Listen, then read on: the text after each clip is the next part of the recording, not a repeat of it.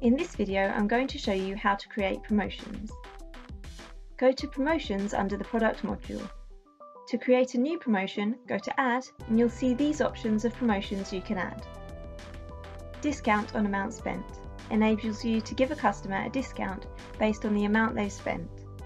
First, add the promotion name and then you can specify when the promotion will begin and end here. The description is optional. Here you'll add the spent amount required for the discount and then add the discount percentage here. When you're finished, hit save, and now whenever a customer spends that amount, the discount will automatically be applied.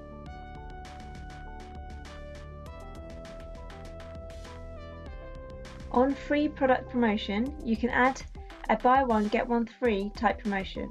First, create the promotion name and then specify the date range. Now, under buying quantity, you'll input the quantity of products that need to be bought for the promotion to apply. Then, under promotion quantity, specify the quantity of products you'll be giving in the promotion.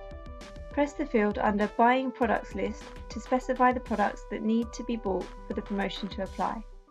Here you can search for any product via any of these criteria. Select a product and then hit Select. Now, to specify the products you want to be offered in the promotion, press the field under Promotions Products List, search for a product and select. You can also add an additional discount to the order here.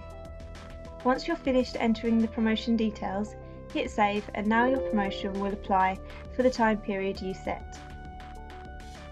To add individual discounts for multiple products, go to Discount on Products. Create your promotion name, specify the date range, and then press this field to search for the product you want to give a discount.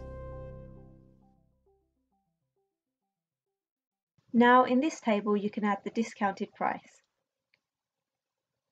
Or you can do it as a percentage and the price will be worked out for you. You can then add another product in the second row and give it a discount here in the same way. When you're finished entering the information, hit save.